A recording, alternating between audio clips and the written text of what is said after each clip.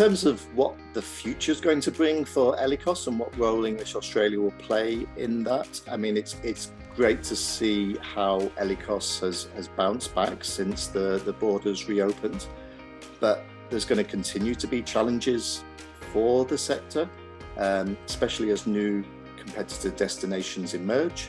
I think changes are needed to make Australia more globally competitive over the next decade.